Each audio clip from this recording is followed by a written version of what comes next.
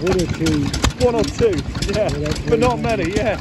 Oh, it's lovely, Nick. So you rebuilt this from bits.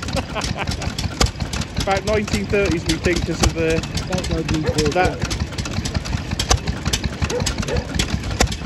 Yeah, lovely. And would it have had that little oiler on top, or have you put that on just to keep it running over beautifully? No, that would have had an oiler. Would have had an oiler, right? Okay. That was one bit that was there. Oh right. Oh, that's lovely in its own right, isn't it? Bamford oiler. Is that? Oh, lovely. Look at them working it. No wonder they were much more expensive than the competition, but built really nicely. So they didn't. Yeah. The American ones were well together like everything else. Yeah, yeah. But ours were beautifully made, but more expensive. The Americans in those, certainly in the early parts of the century,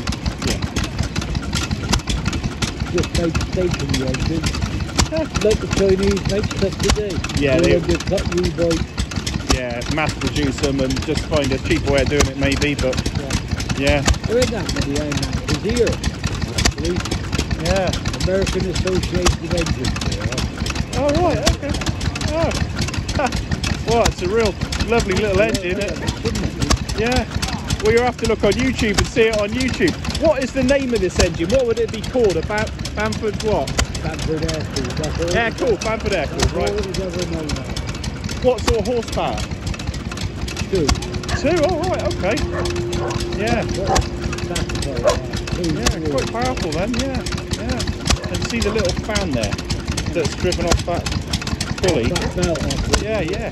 Keeps it nice and cool, no problem. No hassle with filling it up with water. No water. Yeah, great. Oh, what a lovely engine. Thank you very much, sir.